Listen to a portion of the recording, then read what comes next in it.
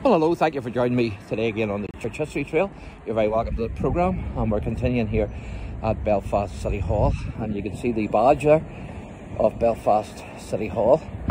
But I want to show you a few monuments here. The first one, of course, is Queen Victoria, as you can see.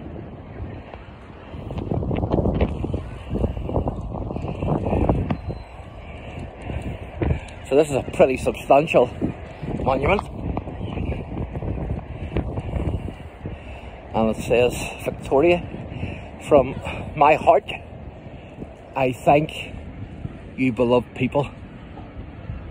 May God bless them. And that's 1837 to 1897.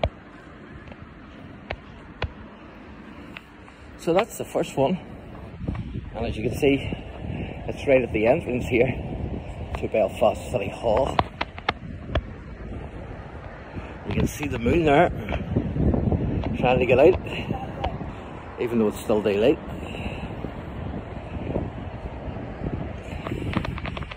Some pod, isn't it? It certainly is. And the second one is this one here, of this gentleman here. It says James Joseph MAGENNIS, 1919 to 1986.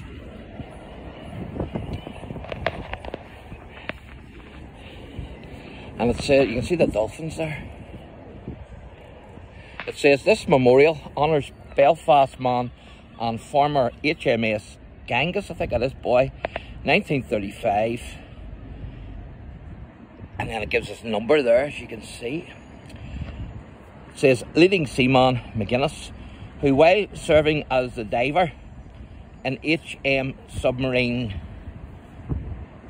whatever that is, was awarded the Victoria Cross for a feat of outstanding courage and endurance in a successful attack against the Japanese heavy cruiser Tokyo, I think it is, in the Johor Strait of Singapore on the 31st of July 1945.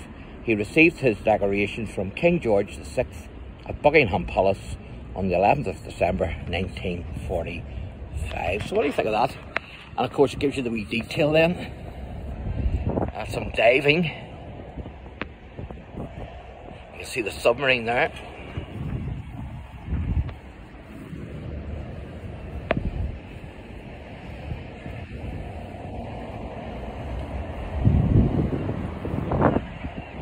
Pretty cool wee monument, isn't it?